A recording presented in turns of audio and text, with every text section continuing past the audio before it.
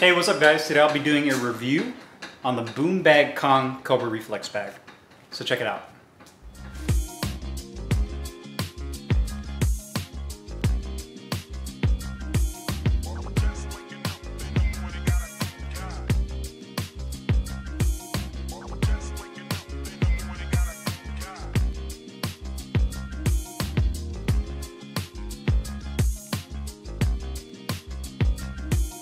All right guys, so before I do the review of this Reflex bag, let me give you guys a quick close-up of the bag. Starting from the top, you have the foam-filled ball that has kind of that rubberized texture at the very top. Very similar to the Ringside Reflex bag in the fact that it's one of the very few that use a foam ball rather than an inflated ball with a bladder. Then you come down to the aluminum collar that has basically a screw that goes through to hold the ball into place. You have a foam collar to protect your gloves or your hands, so if you do land off center, you don't hit the metal bar. You also have the aluminum bar that goes down into the heart of the system, which is going to be your spring. It is welded on to the bar. You notice that it does have one tack weld at the top.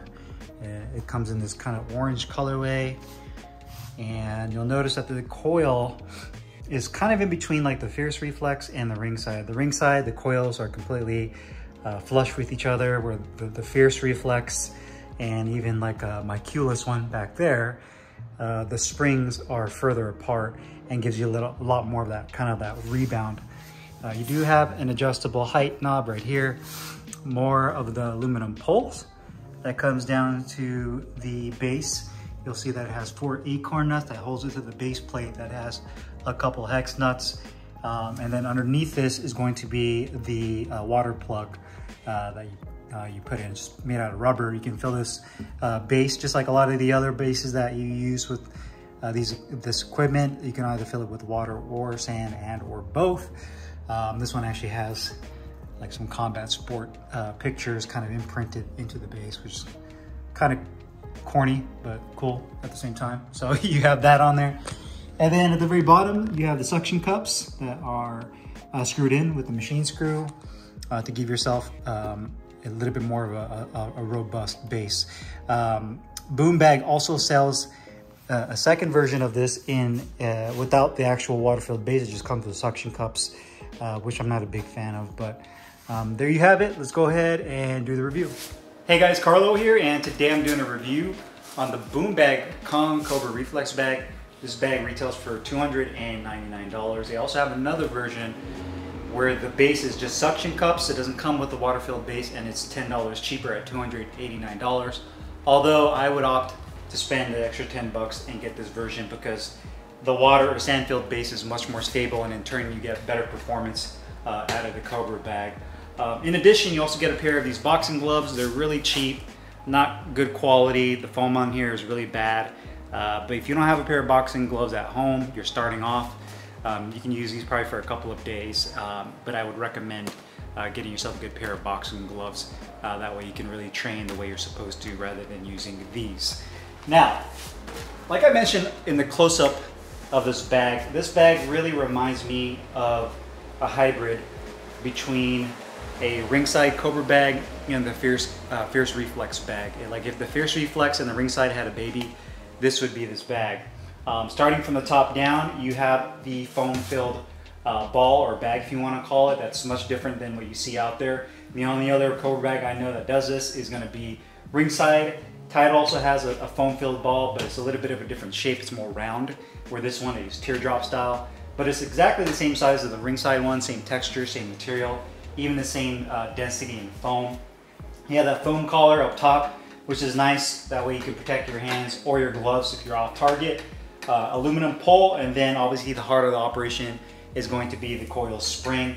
You'll notice that this spring, the coils aren't flush together like the Ringside, so you get a little bit more of a faster rebound with this, but it's not quite spread apart like the Fierce Reflex or even the keyless Cobra bag. And you can kind of see the difference with the keyless I have here, where the coil is much more spread apart and you have that separation, which gives you much more erratic and quicker rebound, together with the inflated ball, where this just kind of side by side, you see the coils are much closer together. So it gives you a little bit more of a heavier, a little bit more of a mechanical feel when you hit the bag. You do have an adjustment knob. I'd say at its lowest setting, where it's at right now, I'm 5'8", so I'd say maybe about something that's like 5'5" or 5'6" that can hit it, and you can adjust it all the way up to somebody that's about 6'5". So plus or minus between that. Definitely not built for youth or a kid, unless your child is extremely tall for their age. And that's not to say you can get like a box or a chair or something to stand on to hit this, but it's definitely, to me, as far as height-wise, built for adults.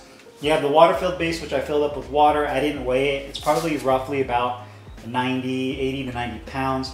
And just like a lot of the other Chinese-made Cobra bags, the bottom uses those suction cups that you screw into the bottom, which is completely a necessity. If you don't use the suction cups with this bag, it's going to shake around way too much. So if you don't have a floor or a surface in your home or your gym that is slick where the suction cups can adhere to, this bag is going to be a waste of money, to be quite frank with you. I mean, you could use it, but it's just going to be flopping all over the place, and it just kind of defeats the whole purpose of the Cobra bag. So the suction cups are definitely a must. You have to use those, in my opinion. Otherwise, you're just not going to enjoy using this bag. The way I would describe this bag is that, like the Ringside one, it's a heavier feel. Meaning by that I mean, when you hit it, you have to hit it a little bit harder than you would like the Fierce Reflex bag or the Q-less bag in order for it to move. So you're kind of using a little bit more energy as you train. So kind of get a better workout when you're using this as far as conditioning goes. You get your heart rate up quicker, just because the surface of this, when you're punching it, it's a lot more pronounced compared to the Fierce bag. Now, it's not as quick, which I know a lot of you guys will not like. Is you like that quick action, you like to be able to fire off combinations, and you still can with this bag, don't get me wrong, but it definitely doesn't move as fast as the Fierce Reflex or the Q-less bag, in my opinion. But you get a little bit of a trade-off with that, with the workout you get. It is definitely quicker than the Ringside bag and even the Title Boxing Cobra bag. So that's the good news, is that it's definitely quicker than those in regards to the rebound action. And you can hit it with really good shots. It's not very noisy.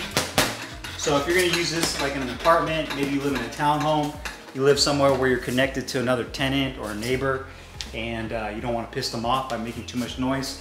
Again, as long as you can use the suction cups, this doesn't make too much noise. I mean, the loudest thing is probably just going to be your gloves hitting the ball itself. That's probably the noisiest part about this. And it takes a while for the spring to break in. It's still a little bit stiff. I've been working on it. So you can see, you can still fire off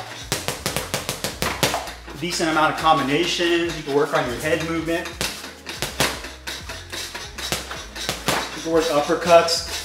Because of that upside down teardrop style, you have that taper in the bag, so you can land an uppercut and feel like you're actually throwing an uppercut rather than into a bag that's just completely vertical. You can work on hooks too. I mean, if you just want to do single shots, you can do that. You can see, you can hear the bottom of it lift it up. I need to make sure that suction cup's on there good. You can hit it with some good amount of power and speed. Work your jabs.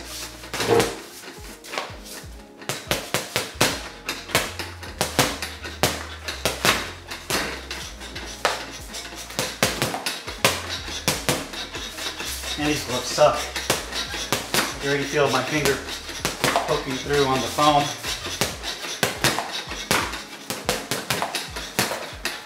I'd rather them just lower the price and not even include the gloves, because I'm sure they have to increase the price to account for including a pair of these oven mitts.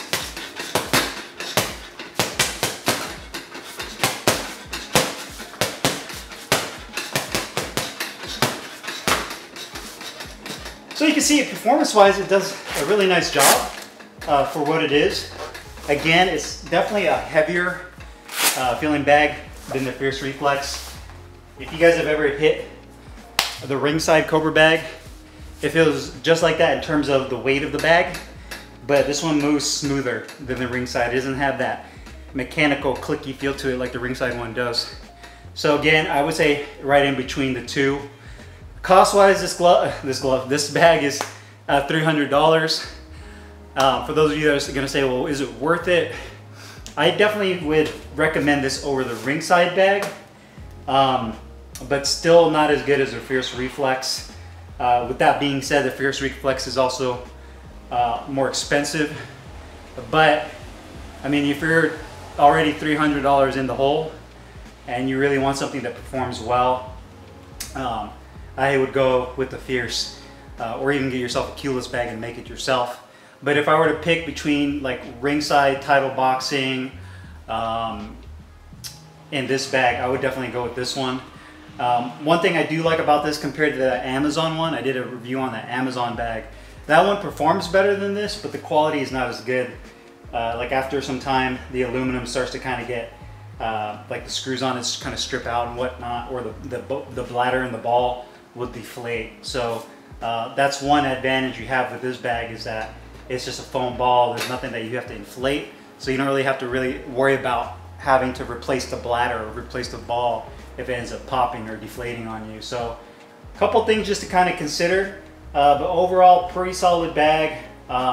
You know, the quality on it is pretty good. I'd say, you know, the painting could have been done better. Some of the tack welds aren't the best. But other than that, it's a pretty solid entry in the saturated Cobra bag market, and a good choice at a mid-tier level for a Cobra bag. So if you guys have any questions or comments, make sure you guys leave them down below in the comments box. I'll put the link in the description box where you can find this Boom Bag Kong Cobra Reflex bag. I'll see you guys later.